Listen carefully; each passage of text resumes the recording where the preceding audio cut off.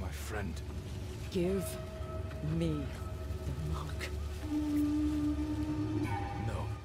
Alright, y'all, it's AGP here, and it's Wednesday, so you know it's time for another AGP video. Anyways, so honestly, we haven't gotten too much info recently on Ghost of Tsushima, but just a couple of days ago, we got a little bit more new information to give us a little bit more of an idea or feel as to what our relationships with the allies that we will be running into during the game will be, like what it'll entail. So basically, the relationships with your allies will depend on the different ideals that you have with how you should approach a certain situation. So let's say a village is being attacked by the Mongols, and you know, one of your allies might be like, okay, but you have to get these certain amount of people out, or you can't let these certain amount of people die, and you might have to, this is just a scenario, this isn't one that they gave us, this is just how I'm thinking of it, and then you go about it in a way where you're like, okay, I'm just gonna go in as a tyrant and not even worry about all of that. Like, my ideal is that I need to just go in, kill everyone, and get out. Don't care if everybody sees me. And other allies might be like, you should probably take more of a stealthy approach.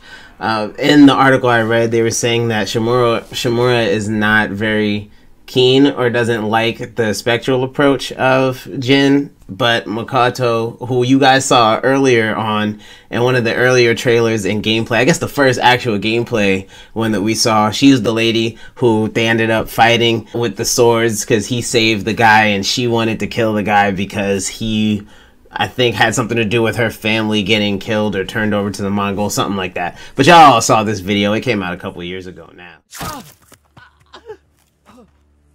Masako! Stand aside, Jin. You betrayed my family.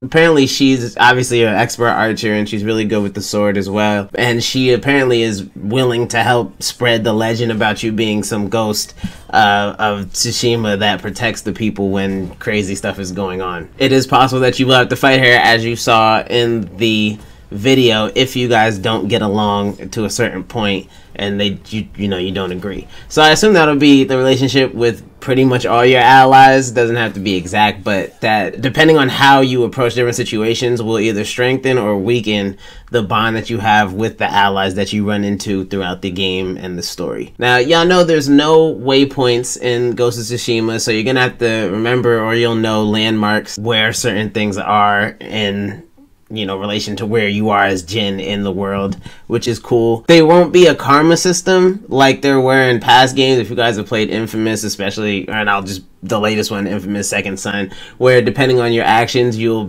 have red powers or blue powers, and people either like you or they won't like you. If you were doing too much killing and destruction, people didn't like you, and if you were doing more knocking people out and not killing them and saving them, people liked you more. So more heroic acts created your meter on the heroic side to go up, and more non-heroic acts caused your meter to go up on the other side for non-hero acts. If you guys have played that, you know that. That was actually one of the coolest things about Infamous. The Sucker Punch has been great with that. Now, they also said that, of course, by the end of the game, Jin, or not even by the end of the game, but well into the game, Jin will have so many tactics. And you know, if you saw me talk about the different editions, you know you get skill points and you get different armor sets and you get different skills that you have to unlock. So by the time you get to a certain point in the game, Jin will have gotten so good at using his different gadgets, meaning fire arrows and sticky bombs and other things, the grapple hook, so you can go through a camp as stealthy as you want to, that he'll be able to devastate an enemy camp,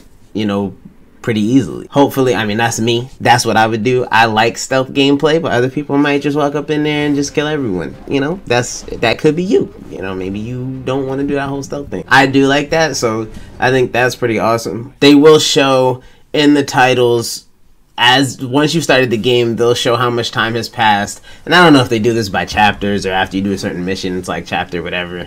Maybe, maybe not. But what it will be showing you is how much time has passed since the invasion began. And I assume they will give you updates on the amount of people who have been killed and where it happened and which different islands or which different sections of Tsushima that it happened in. So that's pretty cool too. So you'll get those updates on a regular basis. This is a little speculation from me, which is a speculation I've had since we saw the reveal trailer, is that even though there are no waypoints and you're supposed to know landmarks, I wonder if, and bear with me, this is gonna sound a little funny, you're supposed to follow the leaves. Okay, I know how that sounds, but if you look at the reveal trailer, remember the part where right before they start jumping from clip to clip, showing Jin headed for like basically Kublai Khan's, but they call him something else Khan, but he's based off Kublai Khan mansion or wherever he is, wherever he stays. They show him, he points the sword in the direction, telling the guy, you know, where to go, telling Kublai Khan to let him know that he's on his way. But then the leaves blow in the opposite direction, and then he kind of follows the leaves. I wonder if that will be something that will give you indication as to where the next destination should be. But that's just a little speculation from me. That's what it looks like. I think that'd be pretty cool. I'm down to follow some red leaves. That's all I'm saying. Make sure your relationship with your allies is strong. What's going to be funny about that is going to be like, there could be a mission where you're like, dang, you know, it might be tighter depending on, you might be like, I might have to sacrifice a little bit of my relationship with my allies, depending on how you may play the game. So you might have to just try and make up for it for maybe getting into another situation and going more about it the way they would like to see you go about it than your own kind of personal preference.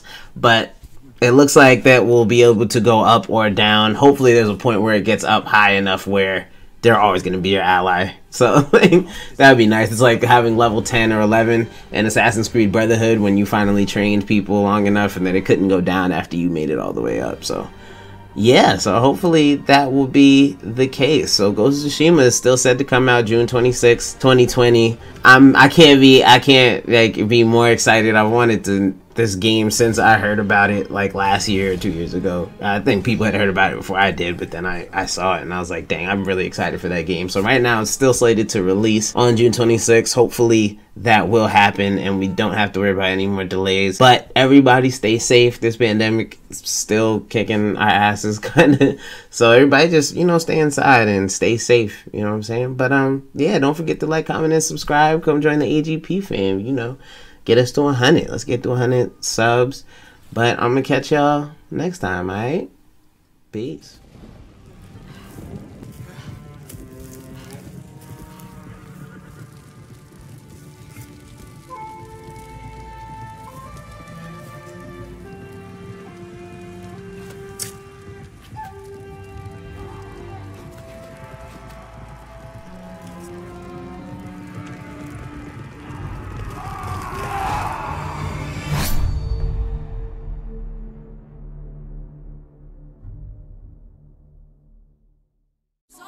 You're so vicious, I'm so glad that you're not his chick. She wanted a nigga, got the right one. I wanted a back, she looking like fun. You love me, baby, it's been a night. They saying I'm make it clap, yo, make it clap, yo, make it clap, yo, make it clap, yo, make it clap, yo, make it clap, yo, make it clap, yo, make it clap, yo.